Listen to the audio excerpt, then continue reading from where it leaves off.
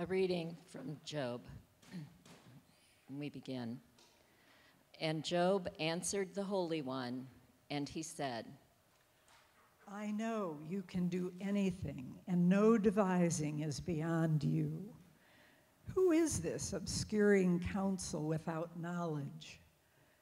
Therefore I told but did not understand wonders beyond me that I did not know. Hear, pray, and I will speak. Let me ask you that you may inform me. By the ear's rumor I heard of you, and now my eye has seen you. Therefore I do recant, and I change my mind about dust and ashes. And it happened after the Holy One had spoken these words to Job, that the Holy One said to Eliphaz the Temanite, My wrath has flared against you and your 2 companions, because you have not spoken rightly of me, as did my servant Job. For the wisdom contained in these holy words, we give thanks. Amen.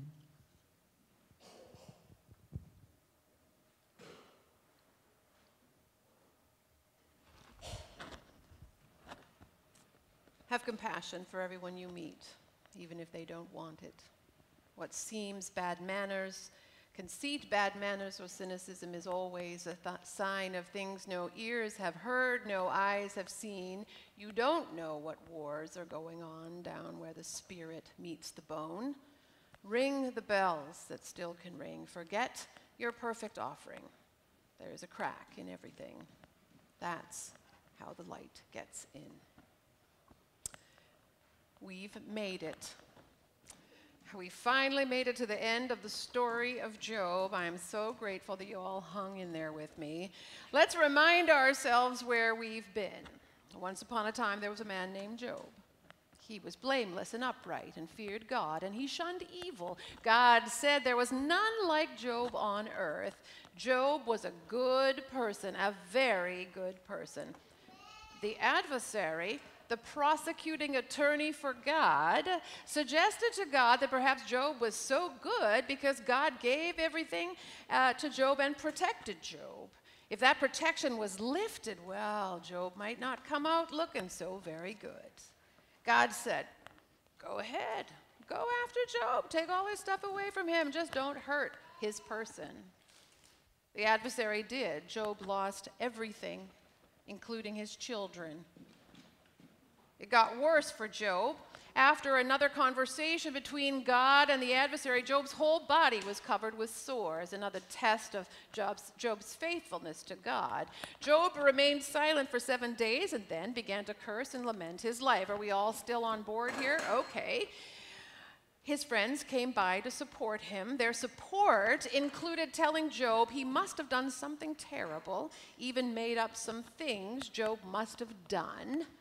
Job should just admit it and God would forgive him. Those were Job's friends.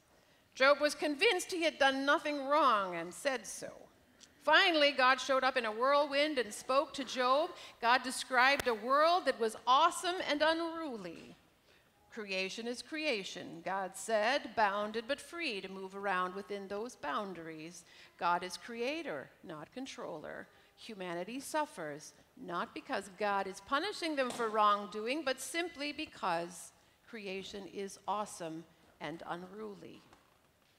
God's review of creation invited Job to consider that bad things happen to good people and were not necessarily a reflection of their evil deeds or sinful ways that deserved punishment from God. This was clearly a move away from the theological doctrine of God's retribution for wrongdoing. This is a huge move for us as Christians, let me just tell you. An understanding established, this retribution doctrine, an understanding established with the second story of creation when the humans in paradise disobeyed God and were evicted from the garden as punishment.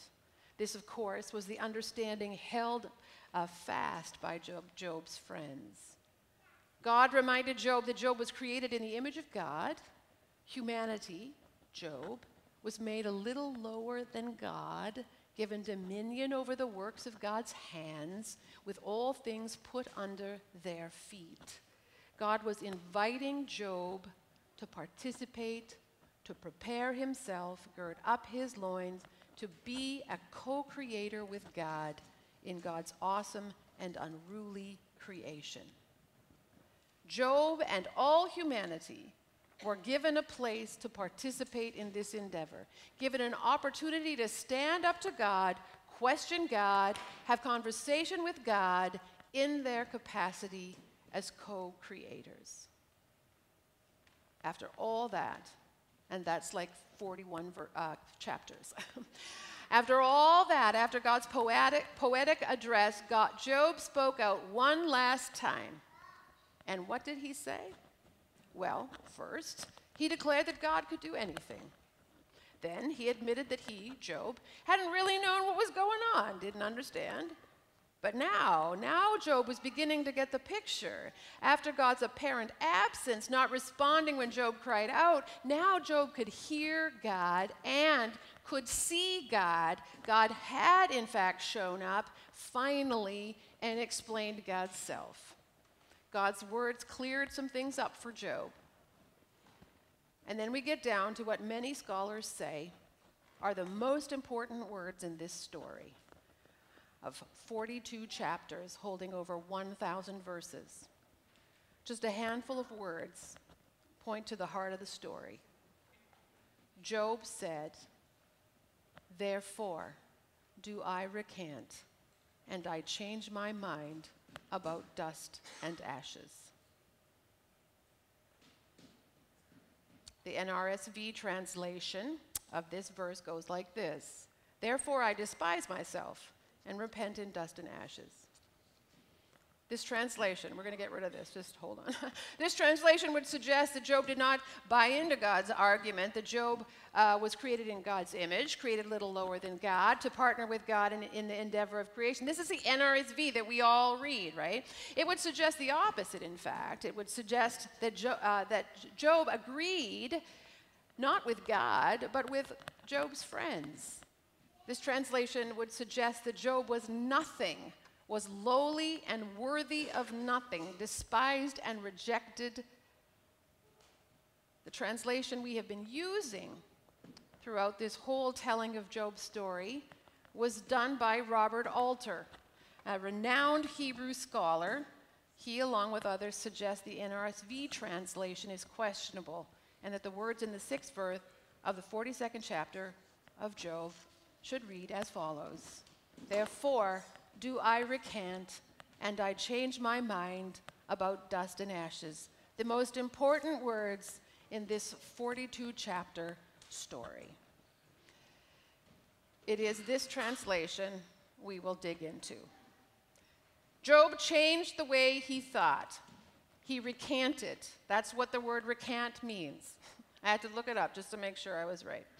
He let loose his opinions and beliefs and changed his mind about what? Dust and ashes. Dust and ashes. Job changed his mind about dust and ashes. What does that mean? Well, there are only 3 times this phrase is seen in the sacred lines of Hebrew Scripture. Once in the book of Genesis, and twice in the story of Job. One of them being in the 30th chapter, and one here in the 42nd chapter. In the 30th chapter of Job, Job was in the midst of lamenting his situation, and here's what Job said: "And now my soul is poured out within me. Days of affliction have taken hold of me. The night racks my bones, and the pain that gnaws me takes no rest. With violence, God seizes my garment. God grasps me by the collar of my tunic. God has cast me into the mire, and I have become like dust and ashes." Job was nothing, he thought, merely the stuff that is ground into the earth, shoved around by God and thrown down, discarded. In Genesis, perhaps the most enlightening bit of Scripture as we think about the meaning of these words, We hear Abraham in conversation with God. Now, I'm just going to remind you, Abraham, you know, God promised Abraham a whole lot of stuff, right? But I want you also to know, if you read the story of Abraham, he messes up so many times. I just want you to keep that in your mind as I continue on with this scripture. Okay, he's in conversation with God. God was trying to decide what to do about Sodom and Gomorrah. We know about Sodom and Gomorrah. There had been a great outcry against Sodom and Gomorrah, and God went down to see if the outcry against this very grave sin was accurate. Abraham stood before God.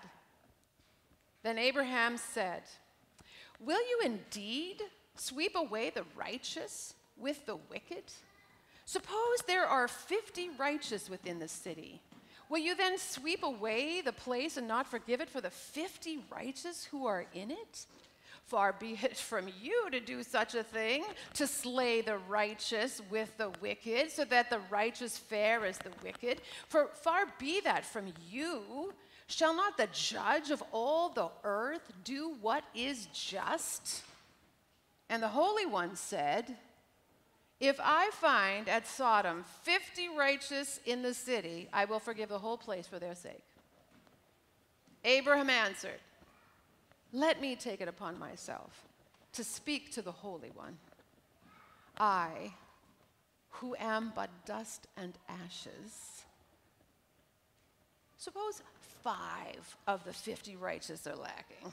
Will you destroy the whole city for lack of 5? And God said, "I will not destroy it if I find 45 there." And again Abraham spoke to God, "Suppose 40 are found there." God answered, "For the sake of 40, I will not do it." Then Abraham said, "Oh, do not let the Holy One be angry if I speak. Suppose 30 are found there." God answered, "I will not do it if I find 30. Abraham said, "Let me take it upon myself to speak to the Holy One. Suppose 20 righteous people are found there." God answered, "For the sake of 20, I will not destroy it."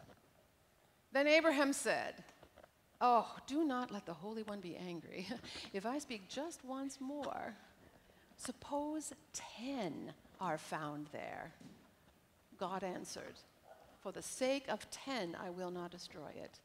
And the Holy One went away when the Holy One had finished speaking to Abraham, and Abraham returned to his place. Now, if you want to know what happens to Sodom and Gomorrah, I guess you should read on. I'm not going to go there this morning.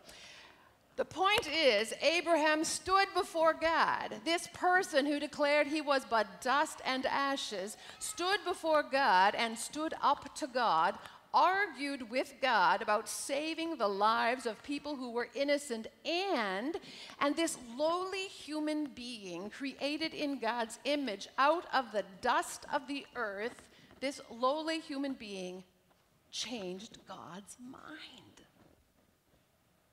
Abraham wasn't so lowly at all. He held the power to change God's mind. Can you think about that for just a second? Had the courage to stand up to God, disagree with God about God's intentions, and challenge God to act justly. And in doing so, changed God's mind. Dust and ashes, lowly human beings. Job, who in the 30th chapter had an opinion about himself and what it meant to be dust and ashes, what it meant to be in relationship with God, lowly and worthy of little, cast into the mire, not listened to by God, Job changed his mind. Changed his mind about dust and ashes, the place of humanity in the world. Changed his mind about cowing down before God, changed his mind about his place before God, changed his mind about his relationship with God. We heard God, well, you heard me talk about what God said. I don't guess anybody read all of those verses and chapters that we went through last week. We heard God in the verses before these invite Job to do just that, to change his mind about his role in the world. God invited Job to stand up, to speak up invited Job to gird up his loins, prepare himself to get to work with God in the endeavor called creation. God wanted Job to be in conversation with God, to persuade and challenge God. And finally, Job heard and saw what God was about, and Job changed his mind about dust and ashes. That's the story. Except, there's some final verses in the story we need to talk about. I'm going to talk about those really briefly before I finish up. Here's how it goes. God told the friends that they were wrong about Job. Then, like a little bit of magic, Job's life situation was restored. Job got everything back and more. Twice as much, we are told. The end.